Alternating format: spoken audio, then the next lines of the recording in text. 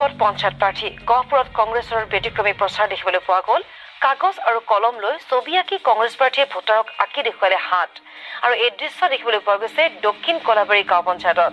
কেৱল ছবি আঁকি ক্ষান্ত নাথাকিল প্ৰাৰ্থী। বেলতত কিদৰে মোহৰ মাৰিব লাগিব বিতংকৈ বুজাই দিলে ৰাইজক।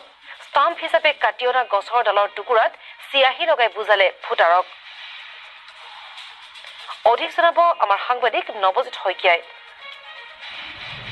হয়, নিশ্চয়কৈ গহপুৰত অহা 5 ডিচেম্বৰ অনুষ্ঠিত হ'ব ভোটগ্ৰহণ প্ৰক্ৰিয়া আৰু ভোটগ্ৰহণ প্ৰক্ৰিয়া ভোটাৰৰ ওচৰ কাষ চাপিবৰ কাৰণে প্ৰতিটো প্ৰাৰ্থীয়ে ন কৌশল অৱলম্বন কৰা দেখা পোৱা গৈছে। গহপুৰত কিন্তু বিজেপি, এজিপি বা কংগ্ৰেছ কোনো দলেই পিছ পৰি ৰোৱা নাই। মই বৰ্তমান উপস্থিত হৈছোঁ এই দক্ষিণ কলাবাৰী যি কংগ্ৰেছৰ সমৰ্থিত সভানেত্ৰী পদৰ প্ৰাৰ্থী, তেখেতে কেনেধৰণে প্ৰচাৰ চলাইছে তাক দেখুৱাই আছোঁ। আৰু ক'ব লাগিব যে তেওঁলোকে ঘৰে ঘৰে গৈ টিউচন কৰিছে, কাৰণ হাতৰ চিহ্ন এটা তেওঁলোকে আঁকিছে আৰু কেনেধৰণে হাতৰ চিহ্নৰ মাজত ষ্টাম্প মাৰিব লাগিব তাক দেখুৱাই আছে, যাতে তেওঁলোকৰ ভোটটো ভুলতে বিজেপিৰ হাতলৈ নাযায়। তাৰ কাৰণে এনেধৰণে তেওঁলোকে চুবুৰীয়ে টিউচন কৰি আছে, আমি দেখুৱাই আছোঁ। আৰু এই ধৰণে কিন্তু ন কৌশল অৱলম্বন কৰিছে ভোটাৰৰ মন জয় কৰিবলৈ তেওঁলোকে সক্ষম হৈছে। যিগৰাকী প্ৰাৰ্থী সভানেত্ৰী কংগ্ৰেছৰ সমৰ্থিত, তেখেতৰ পৰা আমি জানিব বিচাৰিম।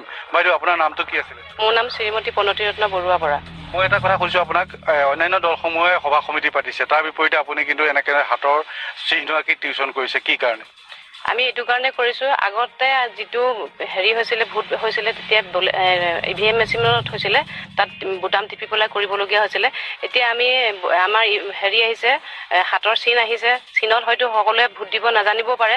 গতিকে আমি ঘৰে ঘৰে গৈ যিবিলাক মানে বেছি পঢ়া শুনা মানুহ নহয়, তেওঁলোকে যাতে ভোটটো কেঞ্চেল নকৰে, তেওঁলোকক দেখুৱাবৰ কাৰণেহে আমি এইটো ঘৰে ঘৰে কৰিছোঁ, যাতে দুবাৰ নামাৰক বা টিপ চহী নামাৰক বা ভোটটো কেঞ্চেল কৰি নিদিয়ক বা পদুম ফুলত নিদিয়ক। তেনেধৰণে আমি হাতৰ চিনত ভোট দিবলৈ তেখেতলোকক শিকাবলৈ আহিছোঁ ইয়ালৈ। কিমানটা গাঁৱত গৈছে, কিমানটা ৱাৰ্ডত গৈছে? আমি এতিয়ালৈকে 10টা ৱাৰ্ডত গৈছোঁ। 10টা ৱাৰ্ডত আমি প্ৰত্যেকৰ ঘৰে ঘৰে গৈ পেলাই এইটো কাম কৰি আছোঁ, চবকে দেখাই আছোঁ এনেকৈ ভোট দিব লাগে বুলি।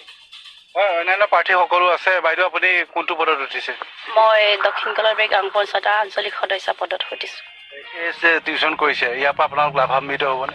নিশ্চয়কৈ লাভান্বিত হ'ব আমাৰ, কাৰণ আগতে আমাৰ ভোটিং মেচিন আছিলে, এতিয়া কিন্তু আমাৰ বেলট পেপাৰ 4টা আহিব।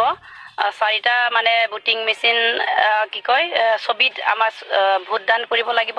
সেইটো গতিকে আমাৰ গাঁৱৰ মানুহসকলে বা বুঢ়া বুঢ়ী বা তেনেকুৱা নজনা মানুহসকলে যাতে হাতৰ চিনত ভোটটো যাতে নিদিয়াকে তেওঁলোকে যদি কেঞ্চেলো কৰিব পাৰে, সেইটো কাৰণে আমি ডাইৰেক্ট আজি কেনেকে ভোটটো দিব লাগে, সেই ষ্টাম্পটো মাৰিব লাগে, সেই কথাটো আমি শিকাই আছোঁ।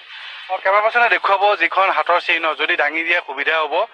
এইখনে হৈছে তেওঁলোকে হাতৰ এখন ছবি আঁকিছে, আৰু এই হাতৰ ছবিখনত তেওঁলোকে এনেধৰণে মাজত তেওঁলোকে ষ্টাম্প কেনেধৰণে লগাব তাক তেওঁলোকে দেখুৱাইছে। আৰু তাৰোপৰি তেওঁলোকে ষ্টাম্পত ব্যৱহাৰ কৰিছে এডাল, তেওঁলোকে যি ষ্টাম্পত মাৰে ইয়াত লাঠি ব্যৱহাৰ কৰিছে। আৰু এই ধৰণে কিন্তু সকলোকে তেওঁলোকে টিউচন কৰিছে। ক'ব লাগিব যে সময়ত বিবেচিত হ'ব কাৰ পক্ষে ভোটদান হয়, যিহেতু 12 ডিচেম্বৰলৈ মাজত মাত্ৰ কেইটামান, তাৰ পূৰ্বে 5 ডিচেম্বৰত ভোট গ্ৰহণ হ'ব আৰু 12 ডিচেম্বৰত ফলাফল হ'ব।